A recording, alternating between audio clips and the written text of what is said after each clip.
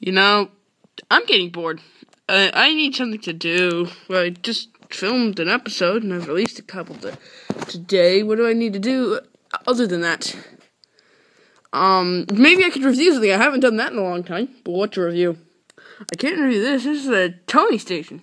It works well for Farquhar. It's kind of scaled almost correctly. Only there was... Well, it looks like an item's come to be reviewed. I guess we have to review it.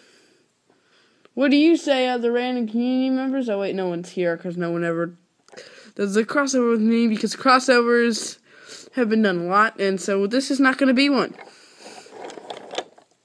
We have Sudsy Percy here and the Silver Engine Wash car. Let's start with Sudsy Percy. So this is a normal 2003 style Percy, except for the fact that it's got soap suds all over it.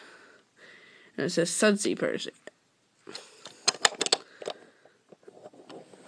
For a while I actually didn't have a regular Percy. I had this and then the tired out expression Percy. So I either used that or this. I used that when I wanted a Percy with a smiling face, and I used the other one when I just wanted a regular Percy. So yeah. This item is decent. The Silver Engine Wash car. It's the aquarium cars, the best set, which I haven't seen many people have those types of aquarium cars. I know Wooden Really only has it, but, you know, it's a car that's not well liked. That's why, reasons. Sorry about that. I did not know where that sentence was going.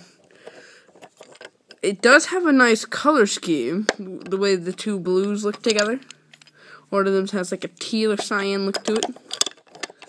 It's not as good as the Percy. In fact, the Percy is, it's unique. Other than the aquarium cars, there's no other freight car like that in the TWR range. So I personally think that this is, the 2-pack right here is worth it. It's very much worth what you're getting. But I would give the Percy probably a 7. Actually, this Percy gets a 9, and the Interwash car gets a 5. The whole set would get a 7. Thanks for watching. Bye, guys. Spoilers for upcoming videos!